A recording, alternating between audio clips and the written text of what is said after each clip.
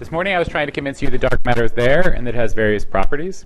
Now I want to move to the question of models of dark matter. As I was starting with this morning, there are a lot of different models.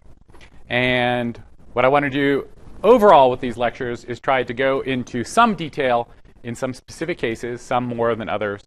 But one thing that I would like to achieve, because one thing I think that is good about these summer schools is that you hear even the very basics about a particular model, and then somebody goes and gives a talk about it, and at the very least, when they start talking about it, you can say, okay, I at least know what that is that they're talking about. So before we get into any details of models, I want to go through and just give you sort of like very, very brief summaries of a lot of different models that you may or may not hear about. You may already know some of them. You may not know some of them. To give you at least that amount of context so that you go into a talk that somebody starts with knowing at least something of what they're talking about. And obviously, some of these I will go into in significantly more detail. Now, the critical questions that you have to keep in mind time anybody talks about any model of dark matter, you want to ask, what is it? Like literally, what is the field theory that you're writing down? How does it fit into Lagrangian? What motivates it? Why did somebody ever start talking about this particular model? What constrains it? Are there experimental constraints? Are there cosmological constraints? What's out there that tells me what it can be? Why is it stable, at least on cosmological times? What has prevented it from decaying? And is it dead? Right? It's an important thing to ask. As I don't know who said, but somebody has said, theories never die, only theorists die. So anyhow, so let's begin with some of these models. The first one is, and again, these will be some that I'll go into much more detail later, but just so that we're all on the same page with all of them, let's start with the axion. So what is it? What is the axion? So in the standard model, we have the strong CP problem that you can write down a parameter in your Lagrangian, a CP violating term in your Lagrangian, which is GG dual. This is not forbidden by any symmetry except for CP, but CP is broken by the standard model in the quark sector. And so there's no symmetry in the standard model that can tell you this should be 0. Experimental constraints on the neutron EDM tell you that this should be less than 10 to the minus 11. And you have to ask, why is that the case? And so the axion essentially promotes this to a dynamical variable.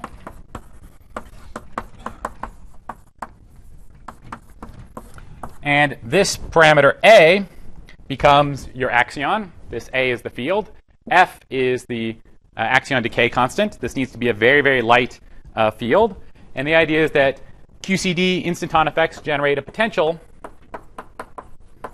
of this combination of parameters that has a minimum at this being equal to 0. So the system wants to relax to a point where the axion cancels off theta bar, and as a consequence, the strong CP problem is solved. This is tested by a lot of experiments, astrophysical experiments, cosmological experiments, and terrestrial experiments, and we'll talk about those in detail. So that's the axion. This is the level I want to just kind of go through these different models. Neutralino. You've already heard a great deal about Susie, so I don't know exactly what Howie has gone into, but I'm sure he has talked about neutralinos. So this will be quick. No? Yes? Okay. Well, I will talk about neutralinos. So in the standard model, you have 4 scalar or vector. We have 4 neutral bosons. You have the hypercharged boson, the third component of W bosons, and the Higgs up and Higgs down. This is in the standard model. You just have this. When you go to supersymmetry, you need to add an additional Higgs boson. So in supersymmetry, you have 4 neutral bosons. And so the magic of supersymmetry is that you put tildes on everything. And now that means that I have 4 eigenstates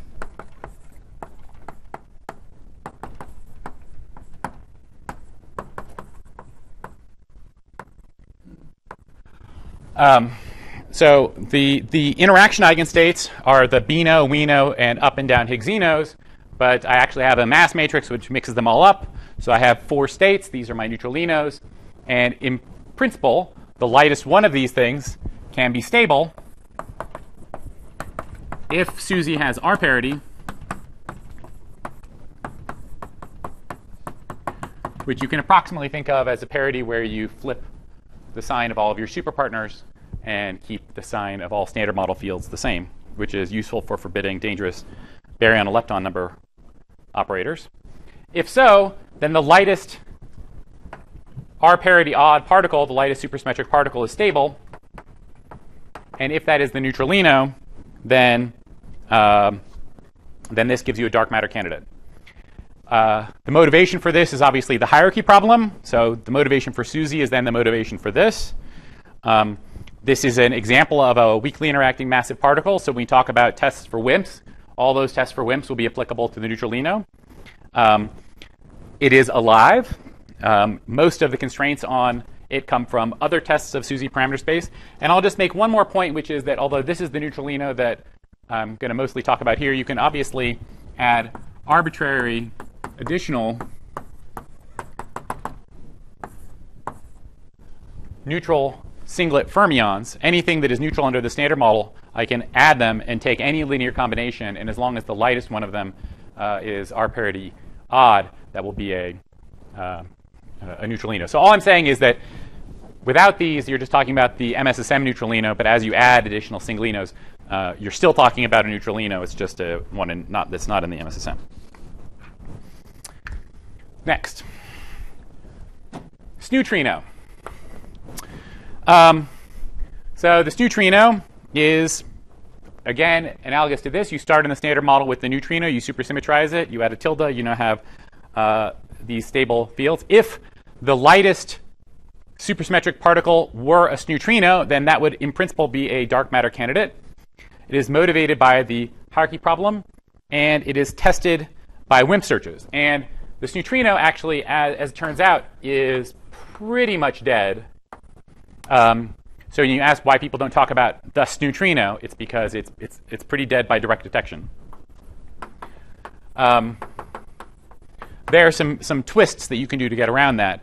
But at least if I just told you, here's the MSSM and here's a sneutrino, that would have been tested by direct detection experiments a long time ago. On the other hand, there is the mixed sneutrino. So you might say, well, I have a left-handed sneutrino. And so what is that? That is that you take the left-handed sneutrino and you put in a right-handed sneutrino. And in doing that, you now have additional freedom to play with. You have the ability to change the relic abundance, and to the extent that your dark matter is more right-handed sneutrino than left-handed sneutrino, you can dial down its interactions to the standard model and make the theory safe again. And there are different ways to do that. So these are both WIMPs. They are both motivated by the hierarchy problem. They are both stable by R parity, and they are tested by WIMP searches. For the neutralino, which combinations are actually ruled out, or are they all viable? I'll talk about that a little. I mean, I'll go into much more detail about the neutralino in particular. Not as much maybe as some people might say I should, but I'll definitely go into it. If you are in a generic region of parameter space, then combinations, it depends on what parameters you like. Higgsinos, things that are dominantly Higgsinos should have masses that are around a TeV. Things that are dominantly Weino should have a mass that are around 3 TeV. And the Beano, being something that on its own does not really have any interesting couplings to the standard model except with other supersymmetric particles, depends much more on the parameter space that you're living in. We'll talk a little bit about this. There is something called the well-tempered neutralino, where you take sort of a roughly order 1 mixture of these things, and so for a few hundred GeV particle, it has the appropriate WIMP properties. Next.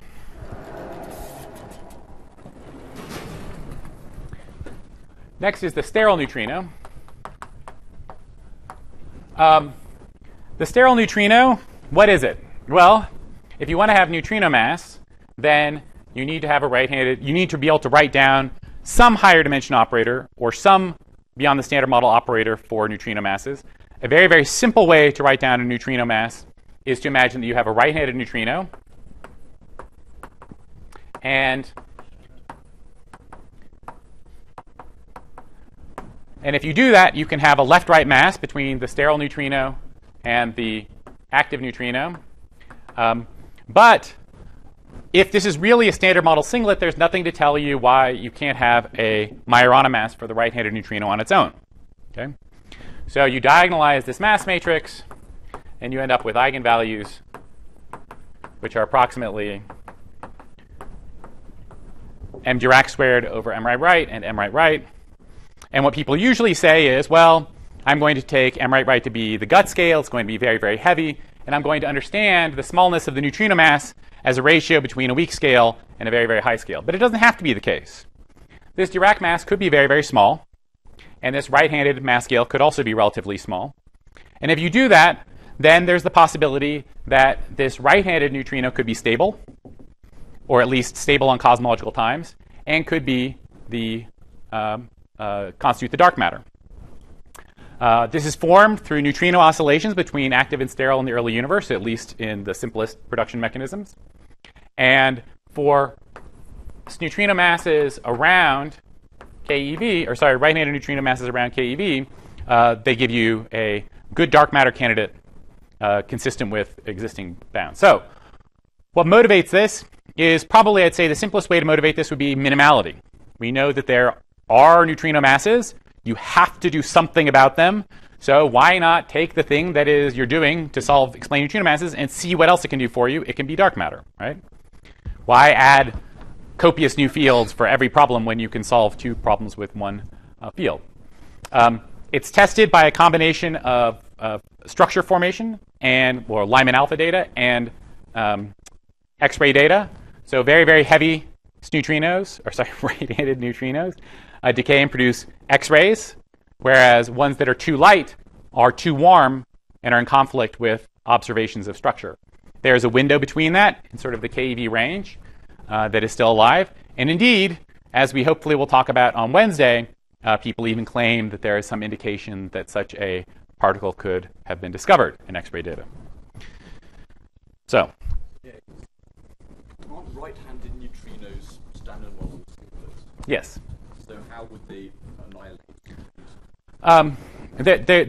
These are not actually so much annihilating. What you do is, in the early-ish universe, so at sort of temperatures that are above the mass of this neutrino, what happens is you produce an active neutrino. So the state that you couple to is an active eigenstate. It's the thing that couples to W bosons. But the thing that couples to W bosons is not a mass eigenstate, right?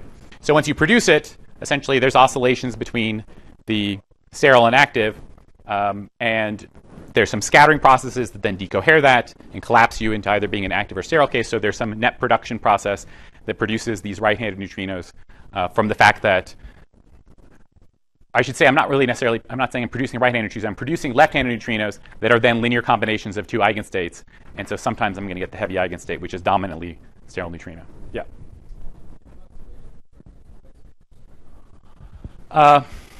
For the mixing parameters that are relevant for this, they do not. The sterile neutrinos that are constrained by oscillation experiments are generally much lighter with larger mixing angles. This, I mean, if you think about this as a baseline, this is a very, very, very high mass. So you're talking about a very, very short baseline. Well, we'll talk about what we mean by thermal dark matter in a second.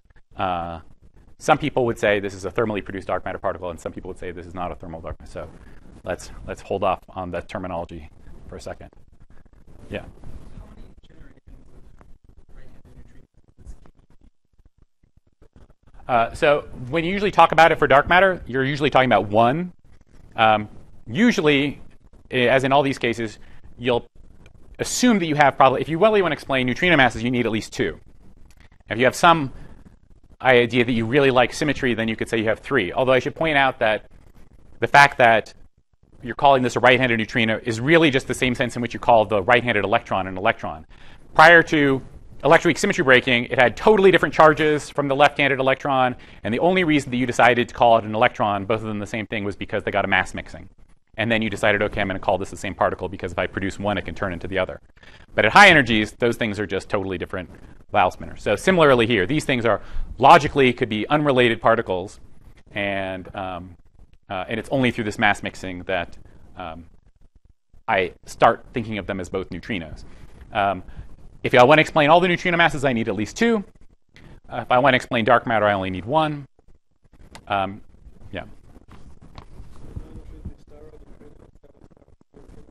Oh. And also, my question is, what about the superpartner of that one? Oh, well, the superpartner of this one is actually like that in the mixed neutrino case. And then it's a question about how large your Yukawa couplings are, which one is produced, which one of them is and how massive it is. This one is only really a dark matter candidate in this mass range. So if I, for instance, made the right-handed neutrino TeV in mass, then I would only care about this neutrino. The KEV is roughly upper bound or lower?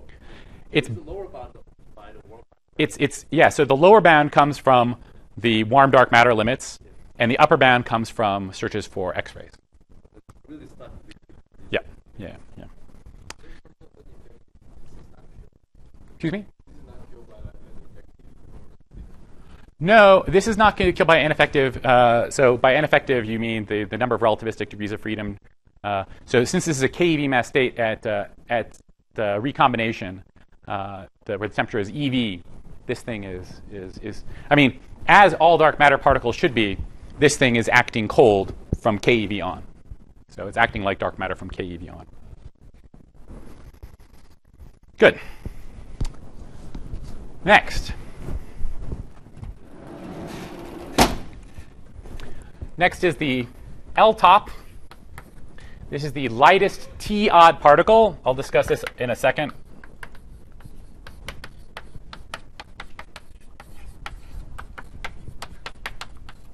This is a weakly interacting massive particle in general. It appears in various solutions to the hierarchy problem. Usually it's most oftenly discussed in the context of little Higgs theories, where there's an additional T-parity symmetry in them, which I'll discuss in a second. It's not really a specific model. It's not even as specific a model as, say, the neutralino is, which is still a pretty general scenario. In any specific model, you can pick out a particle which could be the lightest T-odd particle and see whether it can be dark matter. So most of the constraints on this come from the constraints of the little Higgs theories. And as you heard from Csaba, little Higgs theories are very, very constrained at this point.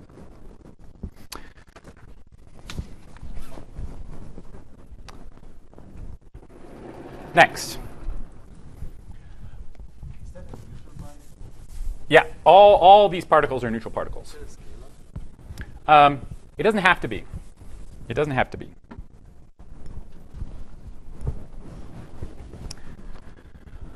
Next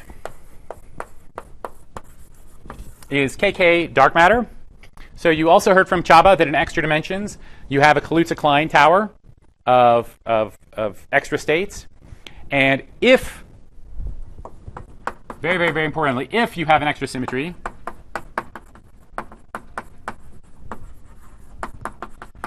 that can stabilize one of these states, then the lightest Kaluza-Klein particle can be dark matter. Usually it's an excited state of a neutrino or an excited state of the hypercharged gauge boson. Extra-dimensional models, especially the universal extra-dimensional models where all the standard model fields propagate, are very, very constrained by LHC data at this point. But in principle, these things can still be alive. Next. Axino. You loved what? So can this symmetry Sorry, that? is this symmetry just put in by hand to create a dark matter particle? Usually. I mean, it. So you can somewhat motivate it by getting rid of some bad operators, but usually but in general, no. This is the Kaluza-Klein parity when you actually get into the details. So at least for the universal extra-dimension models, I'm not talking about warp models. I'm really just talking about the UED models here. What you have to do is you have to compactify on some something, say a circle, right? But then you orbifold it so you have your two endpoints, which are fixed points. And then you need to have a symmetry which relates the properties and interactions on both of those endpoints to get this KK parity. So it's not really a symmetry of the Lagrangian as much as it is a symmetry of the. As you know, the momentum in the fifth dimension looks like mass. But in principle, and when you put in these branes on the edges of the space, those things are breaking your higher dimensional Poincare group down because you basically have stuck something in space, right? So that explicitly is breaking it. But in principle, you can still have an even-odd. You can have a reflection type symmetry. But you have to do a little bit more than that. You have to do a reflection and an exchange symmetry of these two endpoints.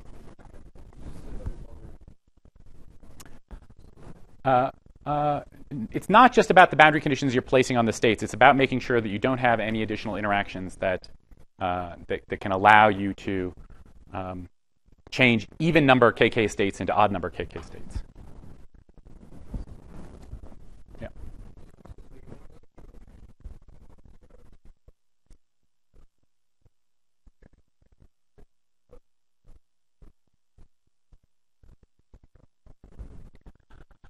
In large extra dimensions, in large extra dimensions, you still can have TeV mass particles, right? Your cutoff is TeV, so it's very, very natural that you would have additional TeV mass particles in your theory that could be stable. The extra dimensional states themselves are not going to be good dark matter candidates because they're too light, and their production mechanism is usually you're trying to prevent the thermalization of the KK modes in large extra dimension theories.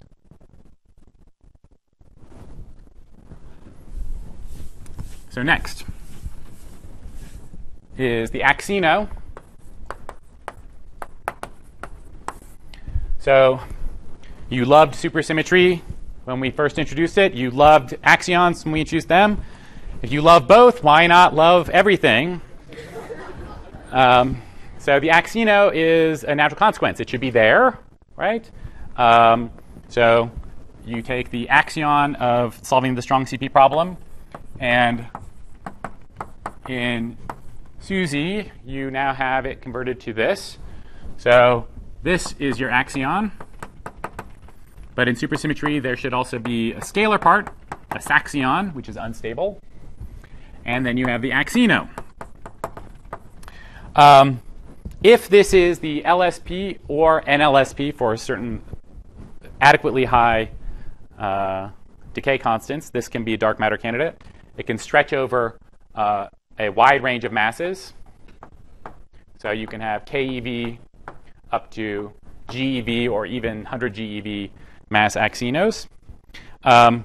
So this is stable either because it is the lightest superpartner or because its decay constant is sufficiently large that it's stable on cosmological times. It's motivated by the combination of the hierarchy problem and the strong CP problem.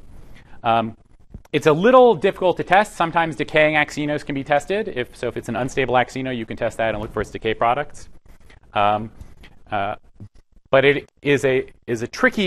can be a tricky particle to look for because it has a very, very wide range of masses that it can be. And that's because its production mechanism is dependent on the temperature of reheating from inflation. So that makes it harder to pin down. But it's certainly a very, very motivated theory. If you believe both of these problems should be solved, then there's no reason why you shouldn't think about what happens when you solve them simultaneously. In a similar vein, the gravitino is a dark matter particle. Again, you take SUSY. You love SUSY. You love gravity. It should be present in your theory. It is, of course, extremely weakly interacting, and getting something which actually satisfies the relic abundance constraints can be tricky. But it's motivated, and it is mostly something that you can look for by looking for the decay products of heavier particles decaying into the gravitino and looking at their impacts on cosmology. But it's otherwise very difficult to pin down. And it's stable because of R parity.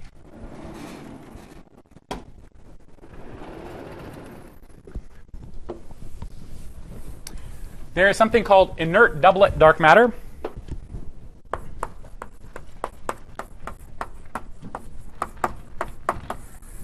The idea of inert doublet dark matter is to take something that looks like a Higgs boson.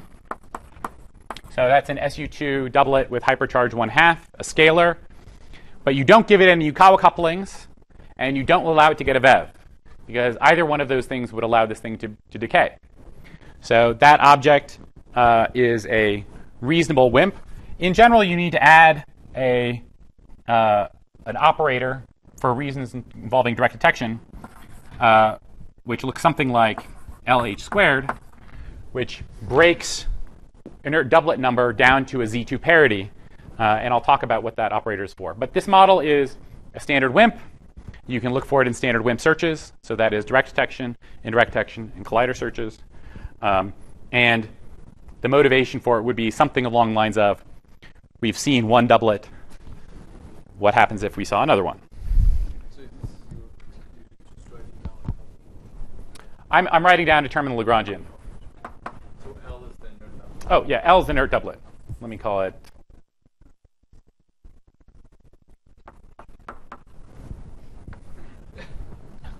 I write L because it has the same charges as a lepton, a left-handed lepton.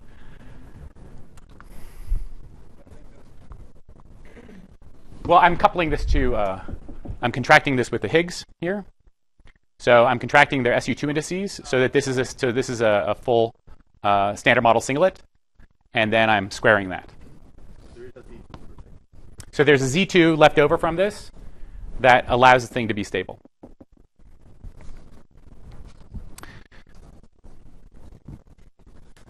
ZZ decays? Well, so this operator here allows a parity under which I goes to minus I. So it should be stable at the end of the day. Okay? Even when the Higgs gets a VEV, this thing will remain stable. Yeah, it has gauge coupling.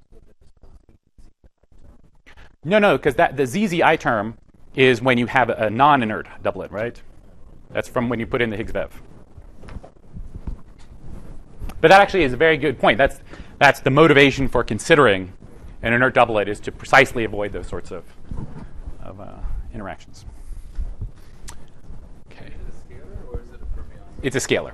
It's a scalar.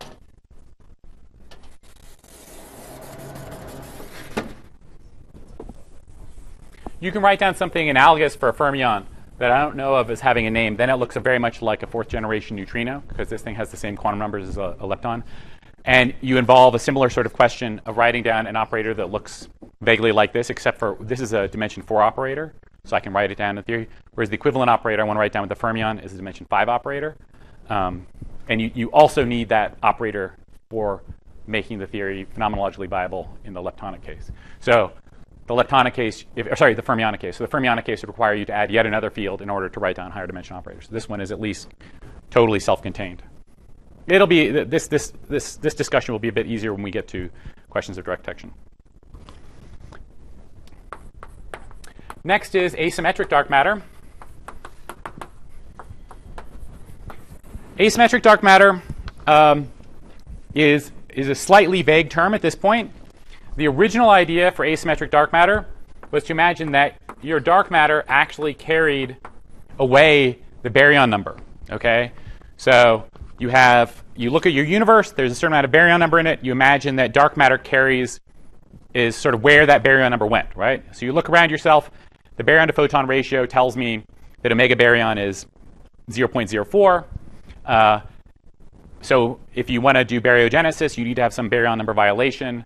But you could imagine that the way that worked out was that the universe took some and put if dark matter carries baryon number, then I can have a net baryon number 0 universe where it's just sequestered into 2 different sectors. And in this case, you end up with a statement where the mass of the dark matter divided by the mass of the baryon is just the ratio of dark matter to baryon. Now, that has evolved for a variety of reasons.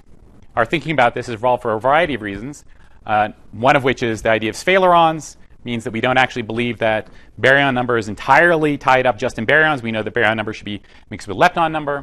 So now this is more that the number density of dark matter should be, or the dark matter number that's present in the universe should be approximately that of baryon number, in which case this, instead of being an inequality, is now just sort of an approximation.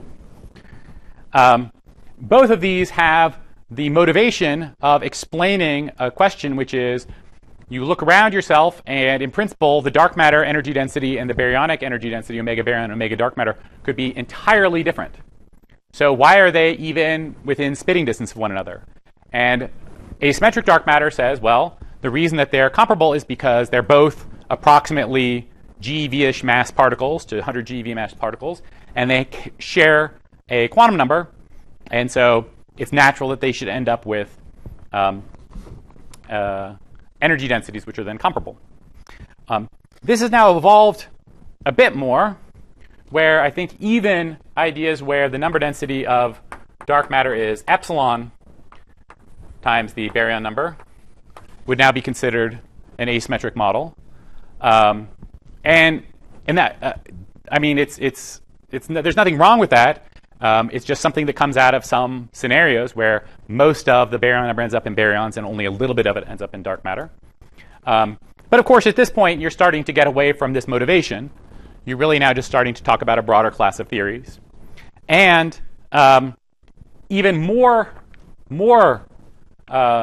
generically, people will use asymmetric dark matter to simply refer to this requirement. Sometimes people will say dark matter is asymmetric, and they will mean nothing about baryon number whatsoever. They will simply mean that dark matter itself has an asymmetry, that the number of dark matter does not equal the number of anti-dark matter. So asymmetric dark matter has a variety of meanings. So you should always be clear on context of what people are talking about. And of course, they have a variety of motivations. Some of them are to try to solve this coincidence problem. Some of them are just simply trying to understand why did you not deplete all of the dark matter, right? So you could have models where the dark matter would have entirely annihilated itself away, except for that it preserved itself by the presence of some primordial asymmetry, which came from somewhere else. And these are all reasonable models to think about.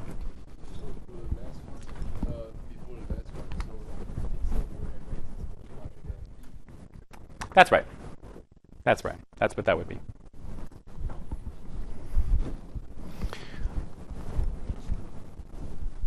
Next, we have something which doesn't have a very good name at this point, but we can call them dark force models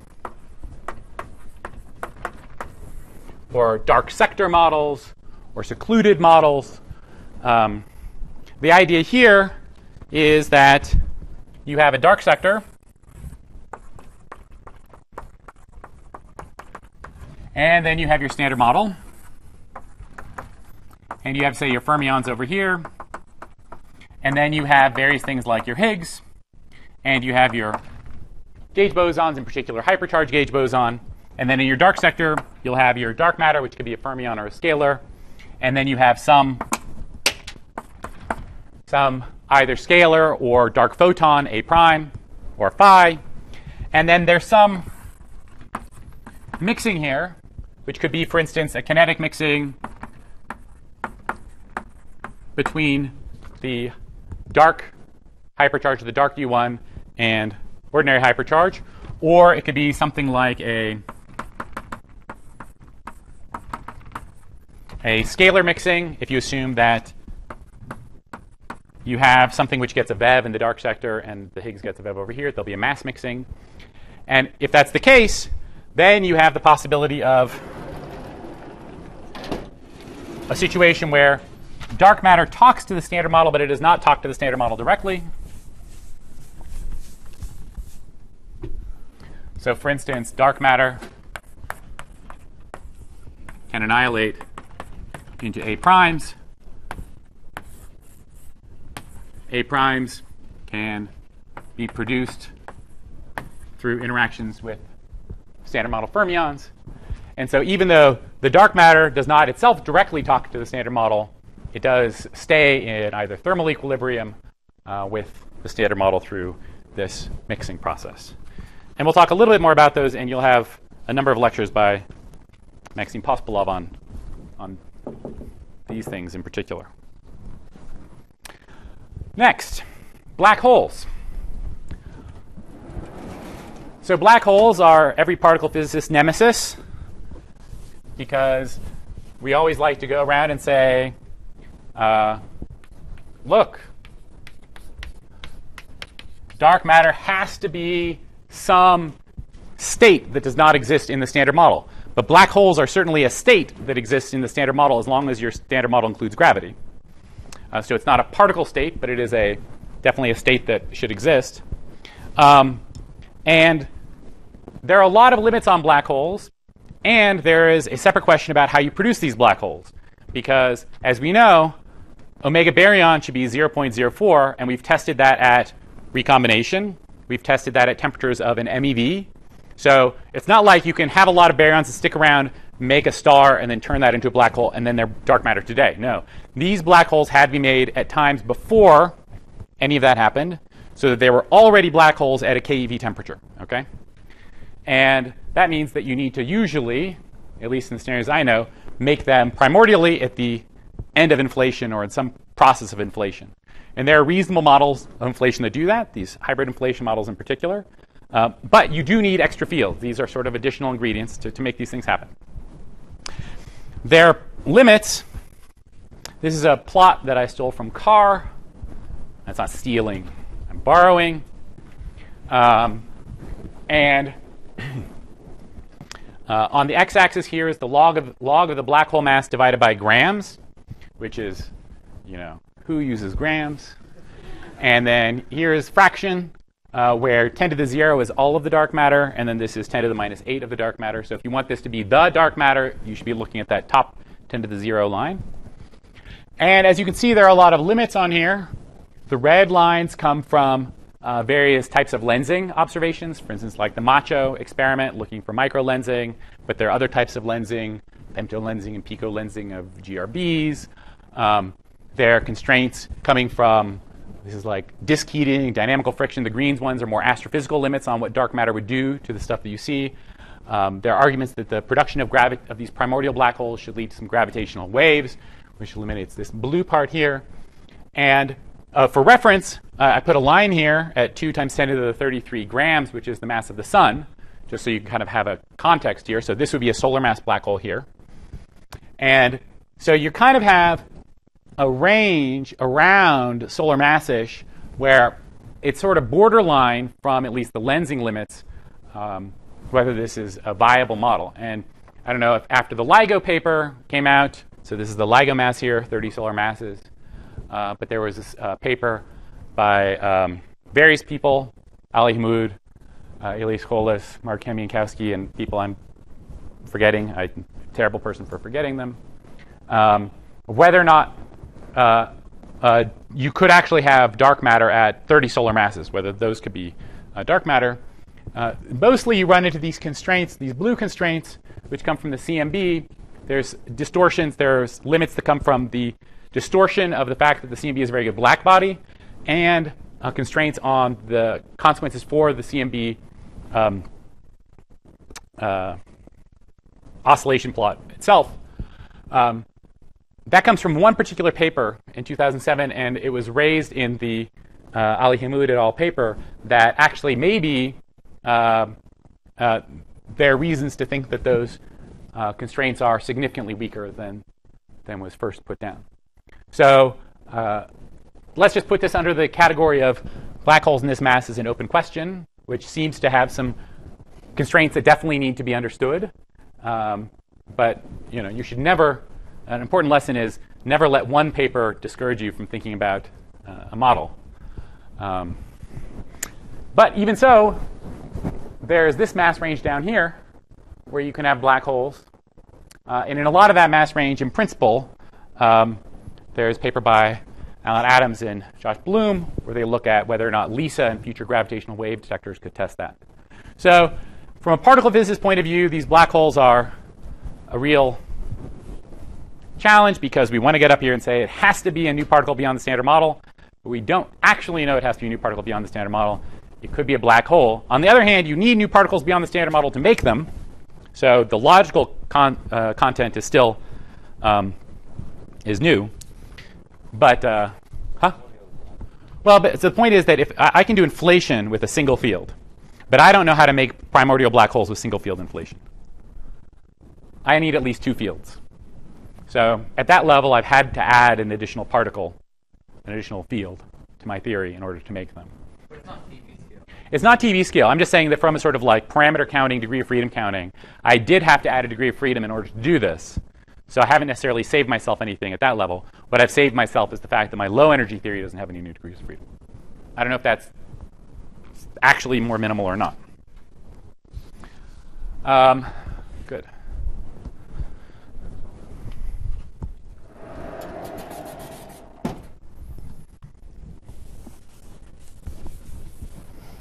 There's something called a cue ball. So you're all familiar with solitons and topologically stable objects. So there's some topological number that keeps things stable, like a winding number or something like this. Cue balls are non-topological solitons.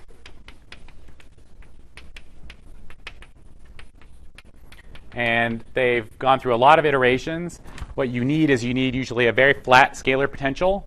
And you can create a field configuration which is stable because it carries a very, very large charge, hence Q. So this ball of stuff carries a very, very large Q. And it's stable because in order for this thing to decay, it would have to spit out a state of Q, and there are no, in general, no light states that carry charge Q that you can decay into. So this thing ends up being stable for that reason. I don't really know enough about these models to be able to tell you in general how to test them, but they do show up in supersymmetric theories in particular. And the last one that I'm going to discuss right now, anyway, because I'm really just trying to throw words at you so that when people say this model, you know at least what they're talking about. The last one is a framework called WIMPless. And WIMPless will be a little bit easier to understand when we describe WIMPs, because we haven't described WIMPs. But there's a connection between WIMPs and WIMPless, where in WIMPs, you have a cross-section which is like 1 over mw squared. And the idea of WIMPless is that you can have a situation where there's some coupling constant in the numerator, which could be very small, and it could appear in a compensating fashion in the denominator. And so you could end up with something, even though it's not really a WIMP, it could end up with a cross-section that looks a lot like a WIMP. So you can have particles with masses which are very far away from the weak scale. This will become a little bit clearer when I talk about WIMPs, obviously, since this is defined as a contrast to WIMPs. Questions about these things? What do you mean by having a G squared in the denominator? The G squared. So the idea is that you have a mass scale which scales with G and a coupling constant that scales with G, so that the overall cross-section of the state still looks like 1 over weak scale, even though the actual mass scales of the problem are not that. In general, the mass scale is much lower. Yeah.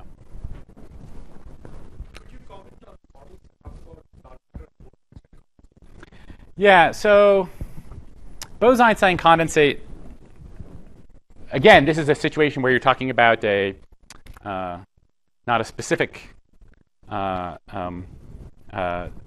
setup, but a sort of a framework of things. And sometimes you have models like the axion. People claim that the axion could exist in a Bose-Einstein condensate phase. I don't have a lot to say about them as a general class of things. I think that usually it's more on a case-by-case basis. Sometimes those models can give you some interesting new interactions or properties of dark matter. Yeah, I don't have a short answer to tell you about them in general. So, Also, can you say something about like blue balls or white nuggets? yeah, what do I want to say? Well, so glue balls in general can decay. not always, but in general, quark nuggets are quark. I mean, these are interesting. I mean, I'm not trying to say anything at all. These are sort of like when you start looking at the dynamics of interesting field theories. Then, in the same sense that you can see cue balls, you can start finding these sorts of stable objects that exist in them.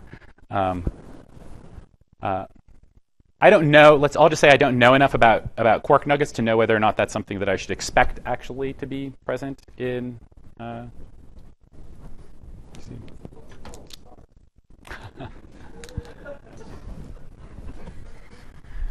Thank you from the crowd.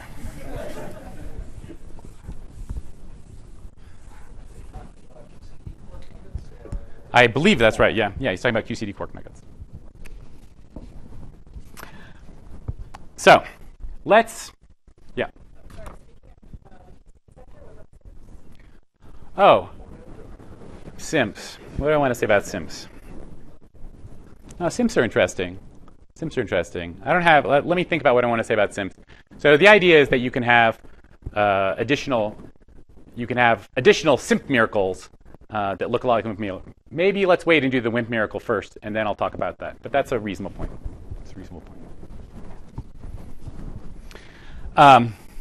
Good. So, one of the critical questions that you need to ask about in dark matter is how did it get to be here? How did it form? And so, unsurprisingly, we've used this word a lot. You can have thermal, and you can have non-thermal. So, thermal, at least for the moment, what I mean is that at some point in the history of the universe, dark matter was in equilibrium. And as we discussed before, equilibrium could mean a lot of things. I mean chemical equilibrium. I mean where you can actually change the dark matter number in the early universe, and that is an equilibrium, described by an equilibrium distribution. Then you can have non-thermal, where you have, for instance, the decay of a heavier particle.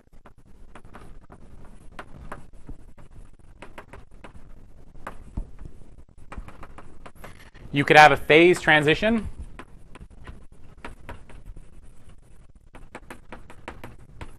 Or you could have it produced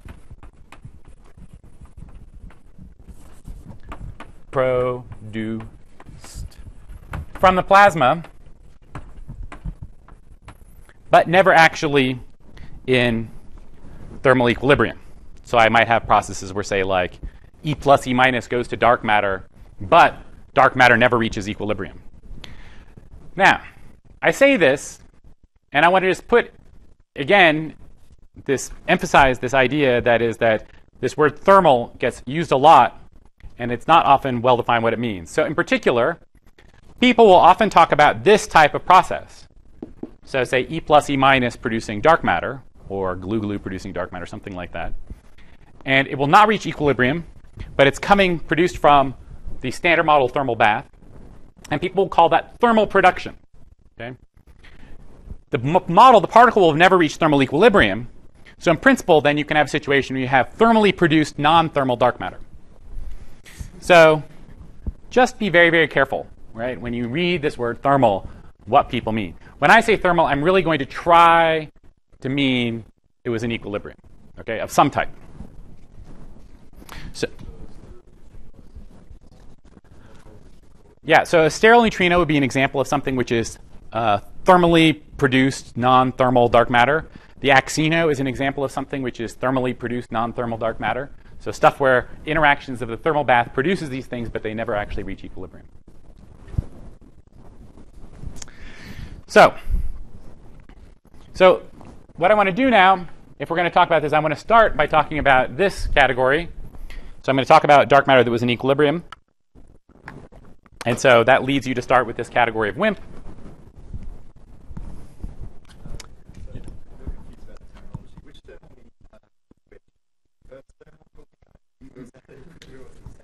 See, this is why we have to be careful.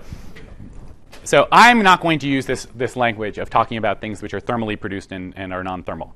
If I say something is thermal, then I'm going to mean it was in equilibrium. just to be clear. But I am going to say to you that you will read papers where people will say that you have dark matter particles that were thermally produced. And if in the back of your mind you're thinking that thermal production means thermal equilibrium, then you could lead yourself to be confused how the mechanics of that model works. So just be ready to let go of that word as you read these papers, and just be clear on what people are talking about. They always have it in the equations, right? And it's just different people use these words in different ways. There's nothing wrong with saying that it's thermally produced. You mean it's produced out of the thermal bath. But it's not itself a thermal equilibrium state. I have no issue with the actual language of saying that. But I'm just giving you some warning so that if you read these things or you hear people say these things, that you don't necessarily carry along the baggage of something which is in equilibrium when somebody says the word thermal. Okay, so let's talk about thermal dark matter. So that is dark matter at the weak scale, at least at the moment. That's where we're going to start. So let me start with a slight aside, okay? Because I think that there is this point.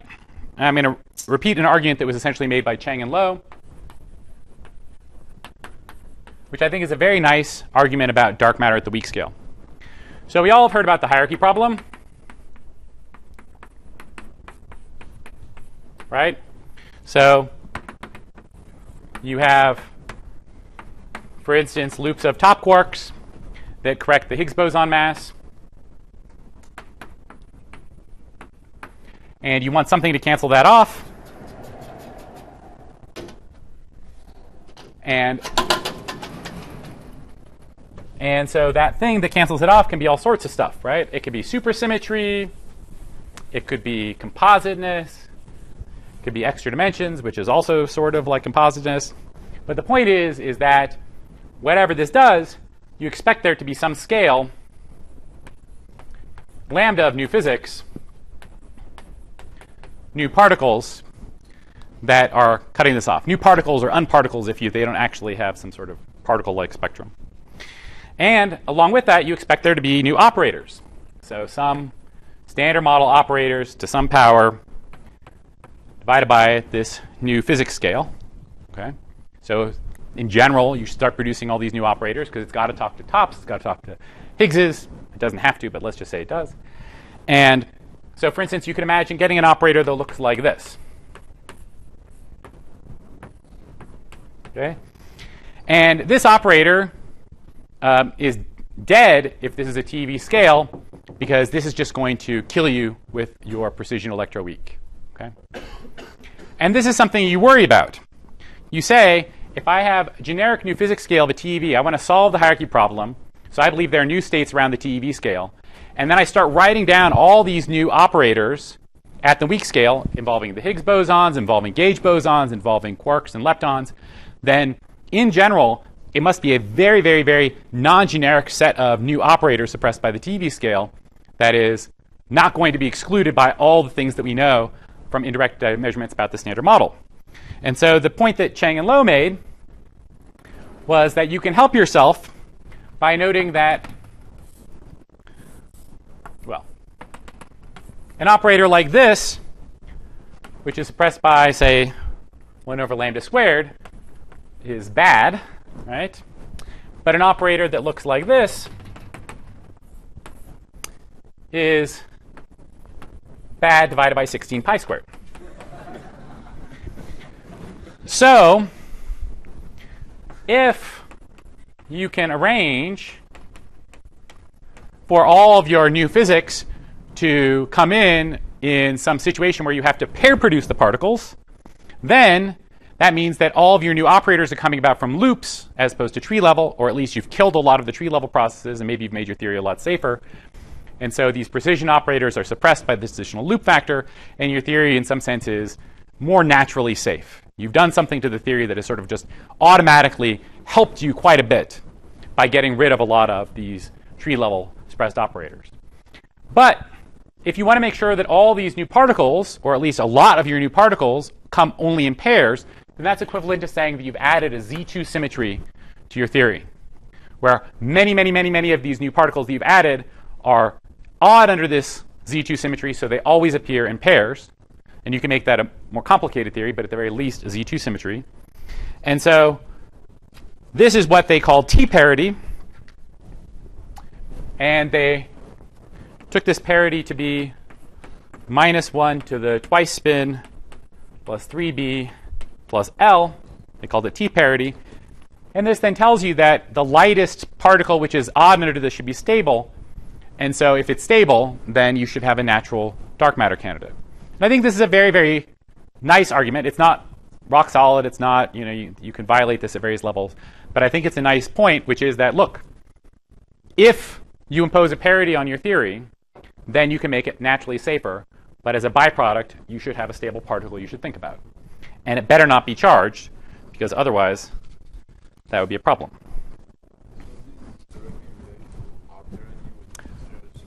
That's right. So this would be considered a generalization of our parity. So, okay, good. So you want to talk about how much of this stuff is left. And I'm not going to go into this in the detail that I thought that I would go into, because I think you can find all this stuff anywhere. But you imagine that in the early universe, there's all sorts of processes where energy and entropy get exchanged between different particles and sectors. And so the question you want to ask is, what are the equilibrium abundances of these new particles, and how long do they stay in equilibrium? So, because the universe is not in equilibrium now, so everything must have departed from equilibrium at some point, and I want to know what it left behind. So this is governed by the Boltzmann equation. So if F is the distribution function of your new particle, which is going to ultimately be dark matter, you have a Liouville operator, which describes the free evolution of a particle. Now we want is the free evolution of a particle in an expanding universe. And on the right-hand side, you have a collision term, which involves the interactions of that particle with everything else. In the no collision case, you can then simplify this.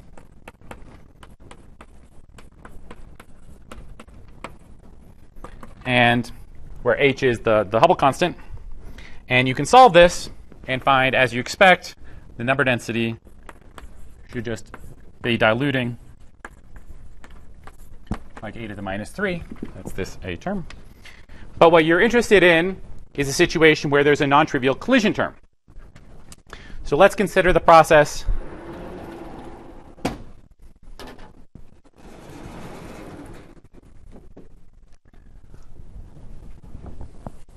where it's a 2-to-2 process.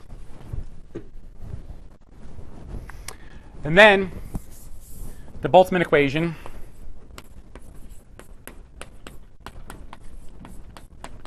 of some species psi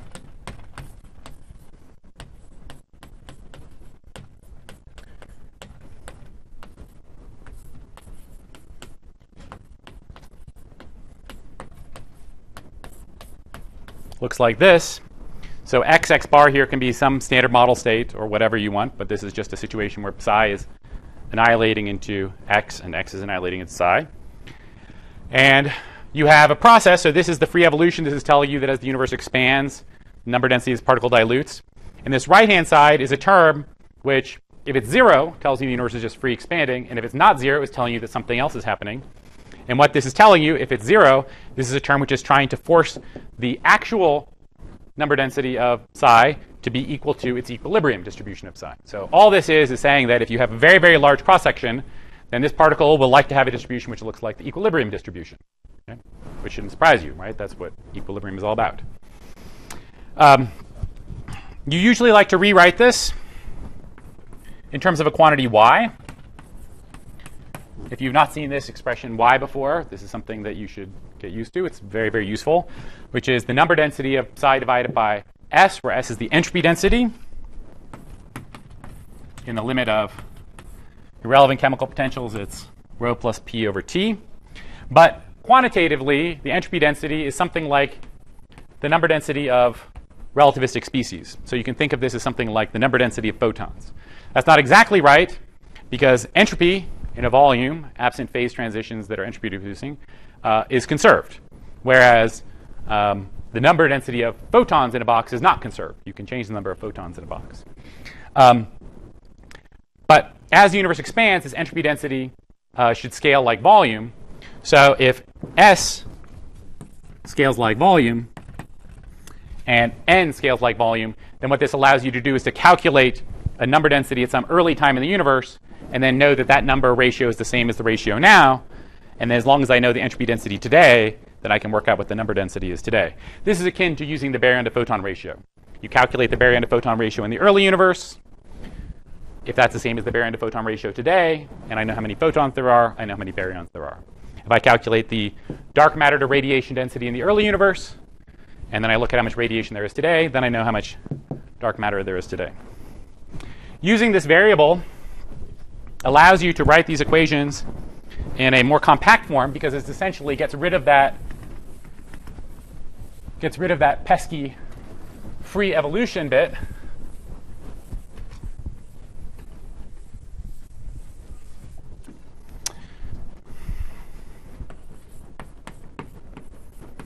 And you can write it like this, dy dx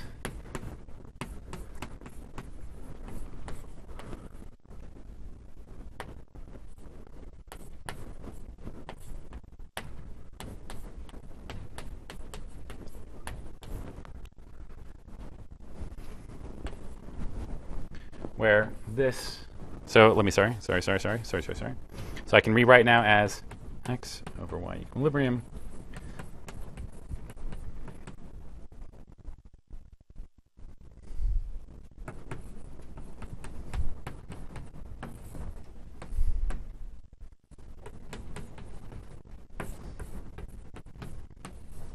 So x here is m over t, where m is some characteristic mass scale of the problem. It might be the mass of the psi particle. It might be some other characteristic mass scale. It's just a dimensionless time variable that you use to talk about the evolution of this process. Gamma here is just the annihilation rate in equilibrium, thermally averaged annihilation rate of psi into standard model stuff, or into the other equilibrium bath. And so what this says is that y will essentially be constant. Y will want to force itself. If this gamma is large compared to h, y will be forced into its equilibrium abundance. Right?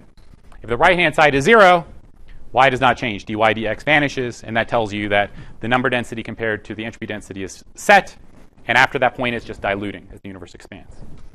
If the right-hand side is not 0, then this is trying to force you into an equilibrium distribution, the y divided by the equilibrium distribution. And that equilibrium distribution can be, of course, falling off exponentially if this is a non-relativistic particle.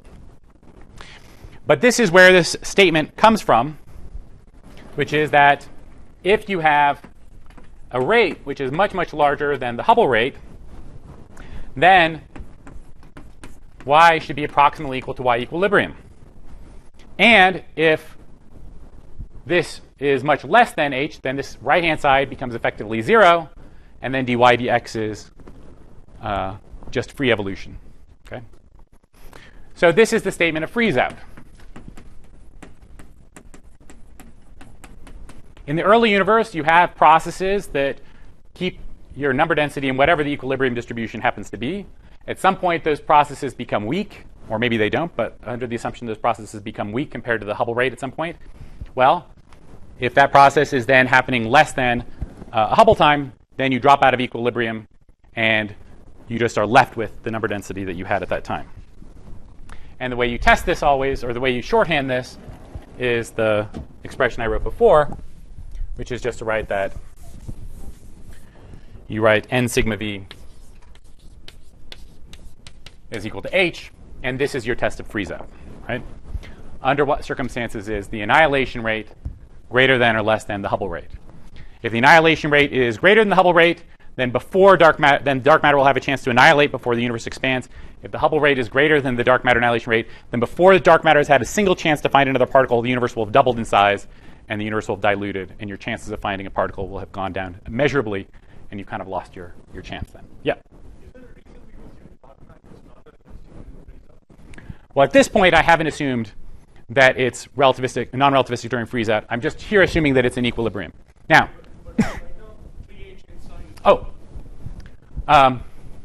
yeah, no, at that point I'm taking a that's right. There I've taken a non-relativistic Liouville operator. So at that level I have cheated and jumped to the conclusion that it should be a cold dark matter model. In principle, you could do a relativistic Liouville operator, and then you would just get the same thing for a relativistic species. I'm sorry, no, this is right. This is right. What am I saying? This is right. This is right. Even for a relativistic species. I'm talking about number density here. Number density of a relativistic species also is redshifting like a to the minus 3. This is right.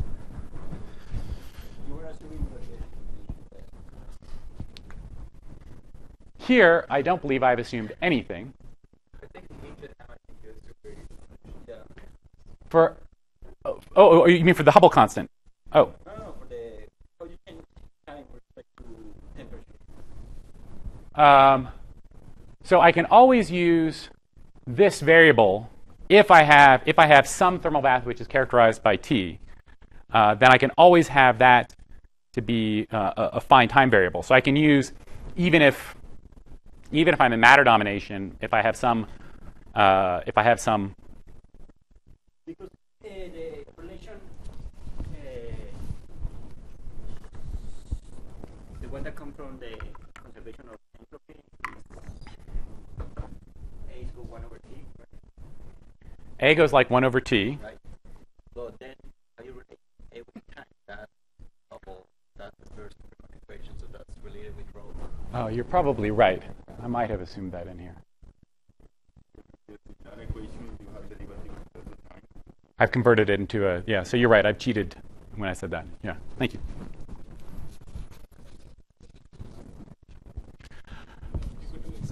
Yeah, no. The logic of it is the same, regardless whether you're in matter radiation domination, but the actual coefficients could be the same. Just in the sense of when you change the x variable and you put in the Hubble constant, because there's a dn dt over there, right?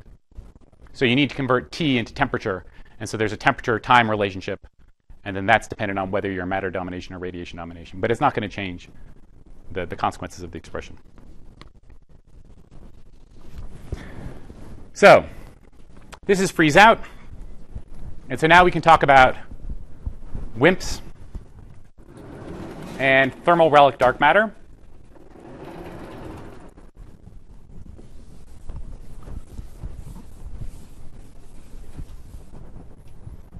So the idea here, and I'm sure you've all, or many of you have seen this before, is just that you have some process by which the standard model and dark matter stays in equilibrium. If the number density of dark matter in equilibrium is dropping exponentially, so I'm assuming here that there's no chemical potential, then what's going to happen is that if you look at this variable, say n chi divided by n gamma, it's going to be at very, very early times, it's going to be approximately constant. And then as time goes on, you're going to get to a point where x is approximately equal to 1, so the temperature drops below the mass. And then this particle will start exponentially falling out of equilibrium. And if it could stay in equilibrium forever, this exponential would become very, very, very, very small.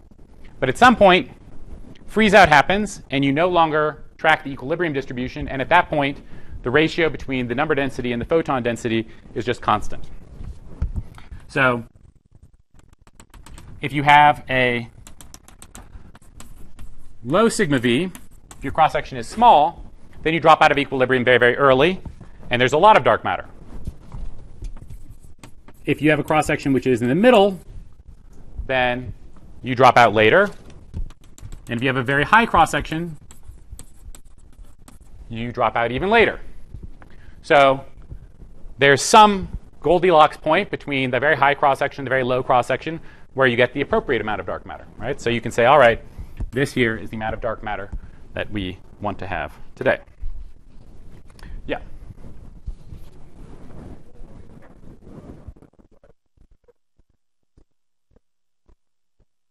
So setting the chemical potentials, you can't necessarily. Setting chemical potential to non-zero is to say that you believe that there's some primordial dark matter number somewhere. So when I set the chemical potential to 0, I'm basically saying I'm going to consider the class of problems where either that primordial abundance is small or the particle is its own antiparticle, which is a fairly generic class of models, because there you can't have a chemical potential. Or your chemical potential is 0, another way of putting it. If you want to consider situations where there is chemical potential, then that is essentially you're talking about asymmetric dark matter, which is an interesting and There is no CV violation or somehow you violate one of the Sakharov conditions, you will not make any asymmetric dark matter. Yeah, well, so the question about where the chemical potential would come from is a valid one, but I can't necessarily say from the outset that dark matter is not going to have a chemical potential. It could. I don't know where it came from, but it might have a chemical potential. But it doesn't have to, so it's certainly interesting to study that case. And if it's its own antiparticle, it won't. So this discussion is limited to a set of cases, which is a pretty big set of cases. Yeah. That's right.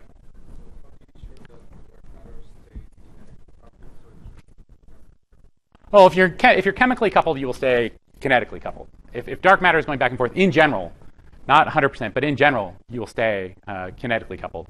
Yeah. Usually, the kinetic decoupling happens a bit later than the chemical decoupling. Right. So let's talk about this very schematically, because we don't have a ton of time. And I think that you can understand this so-called WIMP miracle, as people like to refer to it, in very, very general terms. So how does this go? The argument goes like this. N sigma v is equal to h at freeze out, right? And h is equal to t squared over m Planck, if this is radiation domination. And that is equal to m squared over m Planck, where m is m psi. Now, that's not right up to the level of factors of 10, but it is going to be approximately right in the sense that once dark matter becomes non-relativistic, I am going to become exponentially suppress the number density of dark matter. So I don't need e to the minus a billion to suppress the dark matter density. Maybe I need to suppress it by e to the 10, e to the minus 10, or maybe I need to suppress it by e to the minus 20 or e to the minus 30.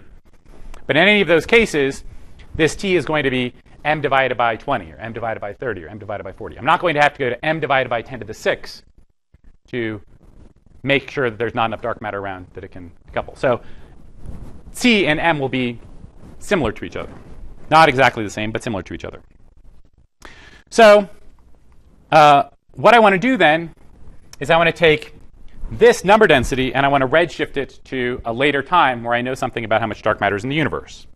So the number density at freeze out is m squared over sigma v m Planck, which tells me then that rho at freeze out is m cubed over sigma v m Planck.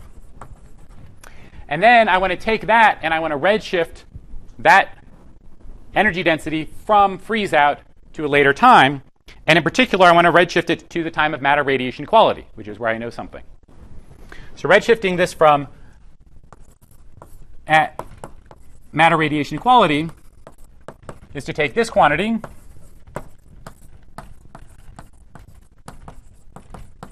and multiply it by a dilution factor, but that dilution factor is whatever the temperature at matter radiation equality is divided by m cubed, right? I want to dilute it by a factor of a cubed. A is the ratio between the temperature then and the temperature at matter radiation equality. The temperature then is m. Temperature at matter radiation equality is the temperature at matter radiation equality. So this is just a ratio of the scale factor at early times divided by the scale factor at matter radiation equality. But those things then cancel, and you find that the energy density at matter radiation equality is just this, right? So the first thing to note is the interesting fact that this does not depend at all explicitly on the mass of the dark matter particle, right? The energy density of dark matter at matter radiation equality only depends on the annihilation cross-section. Okay? So that's the first thing. This tells us, this assumption about dark matter, that it is an equilibrium thermal relic, tells us precisely one thing, and that one thing that it tells us is the annihilation cross-section at freeze-out. So Something here, when you go from T to N, so X is of order what, 20, you say 30? yeah, it depends on the model, but yeah, 20, 30. So you're squaring those, so like it's not like B. Oh yeah. No, I'm getting big factors there. But those are just going to be coefficients out front. They're not going to actually, this X factor is only logarithmically sensitive to these parameters, so it's just some number. So if I want to say, so this is rho at T matter radiation equality is this.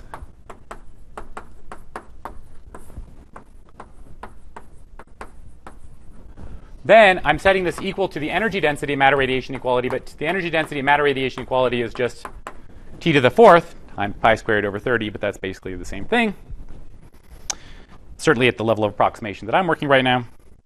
And so there are different ways of writing this. I can say this then tells me that T matter radiation equality is this, 1 over sigma v times 1m Planck. And then if I assume that sigma v is equal to 1 over, or if I assume that sigma v is equal to alpha squared over some scale lambda, then this is, make sure I get my alphas in the right place,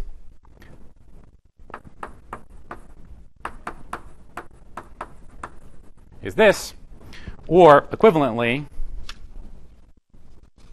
I can say that this gets me the right answer if the scale lambda is approximately equal to T and Planck times T matter radiation equality.